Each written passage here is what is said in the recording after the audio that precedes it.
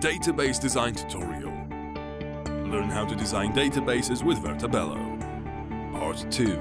Table columns and data types. In the previous video, we talked about what a database is and what a table is. We defined two tables, person and car. It is a structure, the definition of what kind of data will be stored in a database. The structure of a table consists of columns. Every column definition must have information about its data type.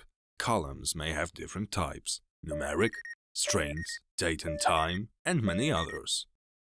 Data types are dependent on a database management system: Oracle, IBM DB2, Microsoft SQL Server, PostgreSQL, MySQL, and others. Let's take a quick look at the most commonly used data types.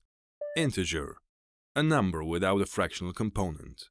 It's also one of the most commonly used data types. With integer, you can store a number of products, number of people, or numerical identifiers. Float, an inexact floating point number. You could use it to hold your weight. It doesn't need to be very precise. Decimal, an exact specified precision decimal number, perfect for storing money. Character, a fixed length string, is good for codes that have a constant length.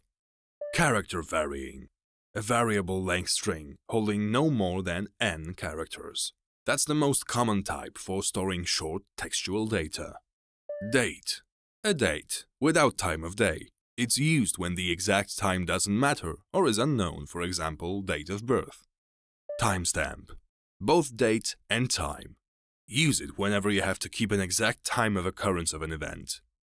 Boolean, logical value, true or false. It could be information such as whether someone watched this video to the end or not. Binary large object.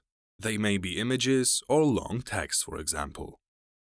So now let's define data types for cars columns. Vehicle identification number is exactly 17 characters long. Brand is a variable length string, 50 characters should be enough. It's the same case with a model. Production year is an integer. First registration date is a date. Photo is a binary large object. Information about whether a car is registered or not is a Boolean value. Price is a 2-digit precision decimal number which must be exact. Mileage may be an inexact floating point number. And time of last refueling is date and time, that is, timestamp. Now, try to do the same with a person table. After you do that, watch our next video explaining how we can model a relationship between a person and a car. Vertabello. Design databases online.